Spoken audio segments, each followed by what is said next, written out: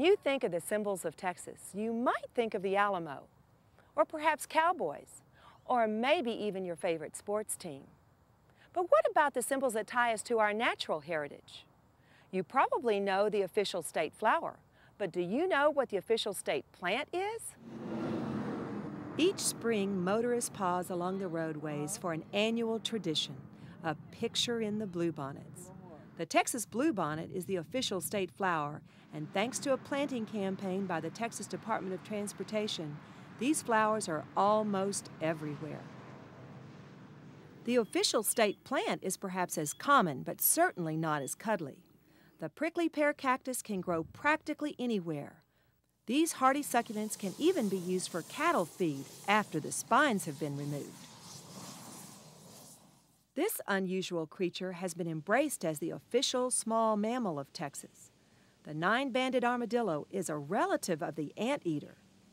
While many find this docile creature cute in a way only a Texan could love, they can damage gardens and landscapes as they root around in search of insects. If the armadillo is the official small mammal, any guess as to the official flying mammal of Texas? It's the Mexican free-tailed bat. Bats are now recognized for the work they do protecting crops from insect damage, and they've become popular subjects for wildlife watchers. Crowds now gather at popular bat emergence sites for an amazing sunset spectacle.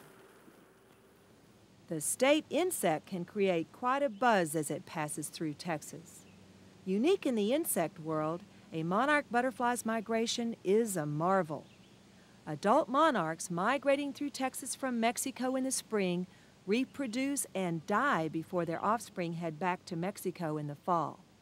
This new generation completes a long journey to a winter roosting site they have never seen.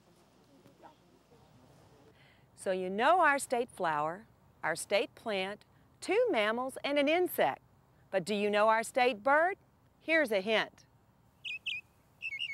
If you guessed the mockingbird, you were right.